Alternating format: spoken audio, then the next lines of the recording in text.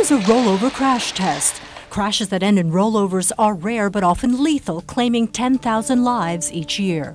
And the majority of people who are killed in rollovers are ejected from the vehicle, and the vast majority of the people who are ejected are not wearing their seatbelts. This is the General Motors Rollover Crash Test Facility, the first one of its kind owned by an automaker. Having the facility makes GM the first automaker to integrate rollovers into the variety of crash tests it does in-house at its Milford, Michigan proving grounds. Here, engineers will conduct about 150 tests each year.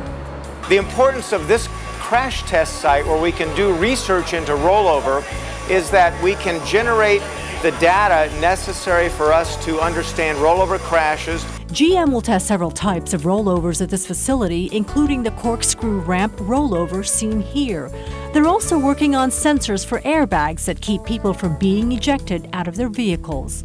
The major difference between a rollover-enabled bag and just a side impact only bag is that a rollover bag stays inflated for up to 5 seconds, whereas a side impact bag inflates and deflates very, very quickly.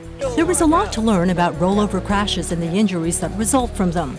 This facility and the work that is done here will go a long way toward helping to improve the understanding of injury mechanics and occupant protection.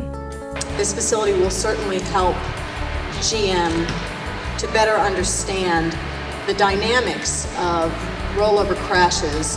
For its part, GM says it will make rollover-enabled airbags standard on every one of its light trucks and SUVs by the 2009 model year and all of its retail vehicles by 2012. In Michigan, I'm Rose Tabayan.